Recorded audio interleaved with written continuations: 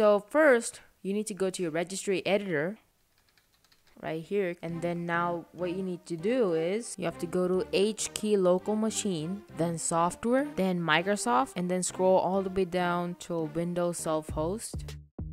Right here, Windows self-host, go to UI and then selection, which will bring you this page. So right here you want to double click on UI branch, which will show you this, and you can see right here it shows you Dave. This is what you need to change to. So you need to change that to beta. Press OK. And then just exit out. And then I'm going to restart my settings tab.